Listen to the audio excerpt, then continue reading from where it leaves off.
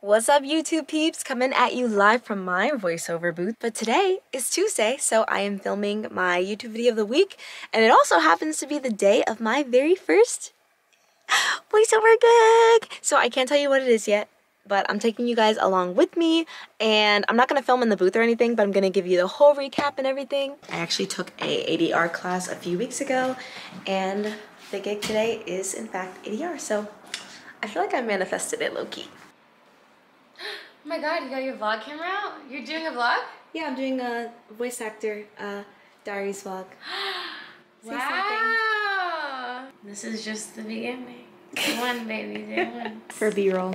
You know I got my humidifier always. Oh, honey. I have no idea what to expect today. I'm really excited, but I'm also nervous, so I wore soft clothes, and hopefully there'll be no wrestling, and I'm gonna try not to move a lot because I move a lot when I talk.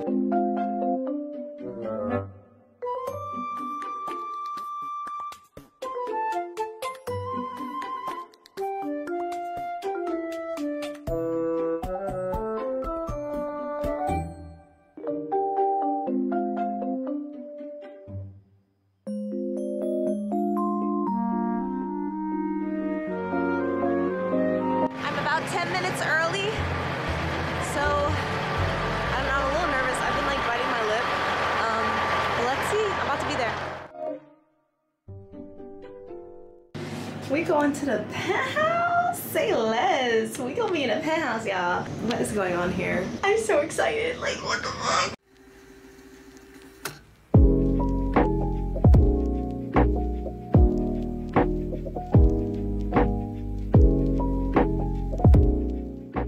I'm honestly so tired. Oh my god. I have another session tomorrow, so I feel like I'll just fill you guys in on everything after tomorrow's session, but it went well. My voice is a little bit tired, but like it doesn't hurt or anything, so I think that's like normal. I can't believe I just did my first voiceover gig. And now I'm winding down with some YouTube videos. I have a podcast interview in literally like 30 minutes, which was a mistake. I'm not taking any more podcast interviews past 5 p.m. I will talk to you guys tomorrow. Tomorrow's gonna be the last session. It's gonna be like, we have like a we have like 2:30 to 6 blocked off. It's gonna be after my Japanese class, but I don't think we're gonna need all that time. So afterwards, I'll come back home and I'll like fill you guys in on everything that happened.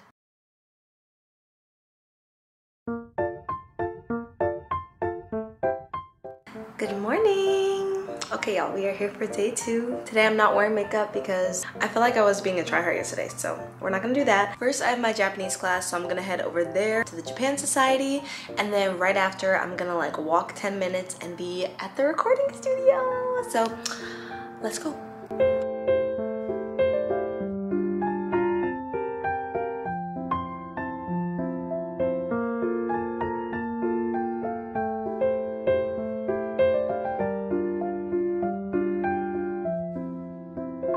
I was really craving a banh mi. Like, I did not even want sushi right now, but this was the only thing like I could just grab and go. So this is what we're eating before class. I'm getting way more used to just like filming in public because I don't know, it's a form of like rejection therapy, and to be honest, nobody cares in New York. Nobody cares what anyone is doing, and they try to avoid crazy people, so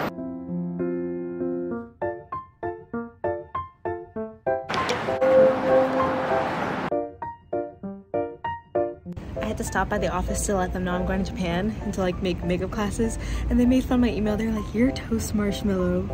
So my agents just messaged me, and apparently they needed me to come in on Monday, but I'm like, watch me try to get everything done today.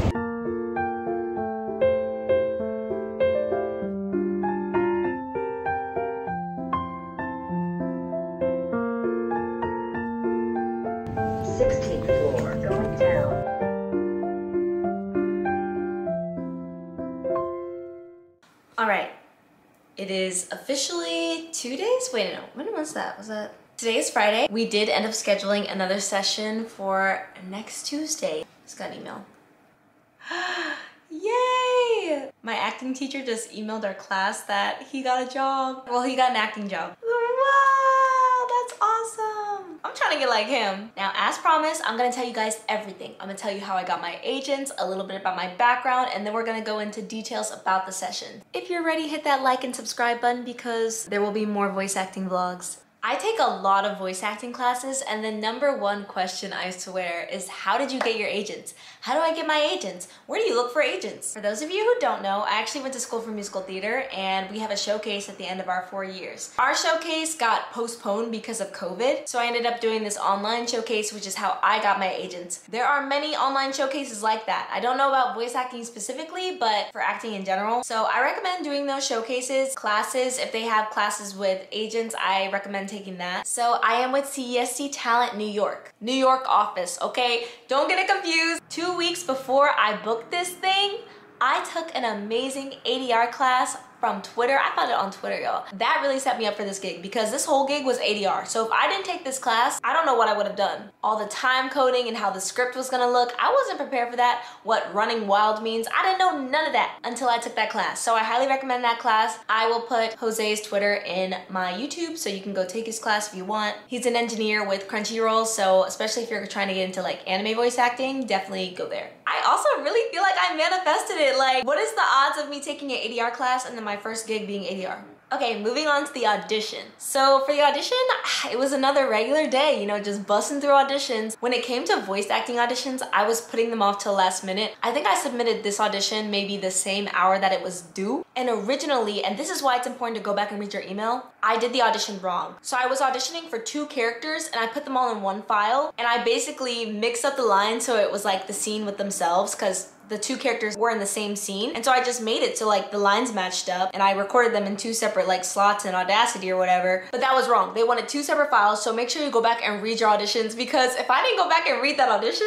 I would not be here today. And this audition also had a small singing portion, but they didn't even have like the music with it, so I just kind of made it up, which I thought was fun. And then 2 weeks later, when I was outside of the Museum of Broadway following a callback I had for a musical, I got the email from my agents that I booked it, and I was screaming and I was so happy, and I was with my best friend, shout out to Charles, and so I got to share that moment with them, which was really cool. And then I like called my mom and I was like, Mom, I got my first voiceover gig. So yeah, it took about 2 weeks after I auditioned to hear back. Now let's go into prep. So the night before, I actually went to a movie screening. So right after the movie, I left because my roommate got locked out, and then I was stressed because she didn't have her phone, and I really wanted to get to bed early that night, but I was stressed, my adrenaline was going, so I didn't go to bed until like maybe 11 midnight. Luckily, my session didn't start until noon, so I still got at least 8 hours of sleep. I slept over my boyfriend's that night, but I left early enough so that I could go back home, eat, shower, do all the things, warm up my voice. I also listened back to my audition so I could remember what voices I did, because I be doing some crazy stuff in these auditions and I don't even remember. Y'all saw the whole process of me getting to the studio and everything. What you didn't see is that I actually met the owner of the studio. So I met Pullman himself, and that was really cool. They literally recorded Ice Age there. That is a 40-year studio. I just felt the history of the place and just the impact that it had, and that's when it really sunk into me that this was like kind of a big deal. So then I got into the session and I met the team that cast me, and they were like, your audition was so good and we cast you because of this, that, and like your voice and yada yada. I was like, oh my god, thank you. They said they really liked that I made the 2 voices very different, completely opposite. In terms of the process, so it was ADR, so basically they had the thing on the screen and they did have somebody saying the lines. So they already kind of timed out where the lines needed to go, and I kind of needed to mimic the timing of the line that was said. But they also didn't want me to mimic it exactly because they wanted me to be able to act with it. So we changed some things up, and sometimes what I did was actually better than what they call it, the scratch? I guess that's the scratch recording. I don't know. We would basically go time code by time code, and I would say the line and then I would just say it like 3 times, and the director would like shake their head on the one they really liked and then tell the engineer, oh yeah, I like that one. And that's kind of how we picked it. I would do 3 to 5 takes, but really I think next time I'm just gonna do 3 very specific separate takes, like very different, so that they have a good choice. And then if they need me to do it again, they can just ask. But I feel like I probably wasted a little bit of time doing 5 takes instead of like just 3 up front. So, but after the first session, they actually texted my agents and said, wow, we got through so much stuff today. She's really good at this. And I was just like, oh, I thought I was gonna crash and burn in there. One thing that really took me off guard though is just the amount of work. Y'all, like, voice acting is not easy. My voice was tired after, because I had to go through the whole script of an episode of my one character, and then I had to go through the whole script again as the other character. So it was just like, it was like basically recording 12 episodes. Like, it was wild. And then yeah, and then the second session we had to do the last 2 scripts, And then we also had to do the 3 songs I had to record, and luckily I'm a trained musician, so that took like 15 minutes. We had to film some shorts, so not film, we had to record some shorts. We have one more session on Tuesday. We only have 2 more shorts left, I believe, unless they have something else to add. I've definitely learned so much with this experience. Like, shout out to engineers, y'all. Engineers do the most work. Like, when I tell you this man, he really had to go in there and do surgery on some of these lines, and I felt so bad. Anyway, like I said, I'm not really one to give advice about voice acting because I'm a baby voice actor myself, but if you want to follow my other socials, I do post classes on there that I be taking, especially on my Twitter, so check that out, and make sure you guys stay subscribed and just hang out here. We're gonna be following my journey. I want to talk to y'all in the comments. Let me know where you are in your voice acting journey, and I cannot wait to see you guys next week. I am posting every Sunday, even though I record my videos on Tuesday. So yeah, I will see you guys next Sunday. Peace.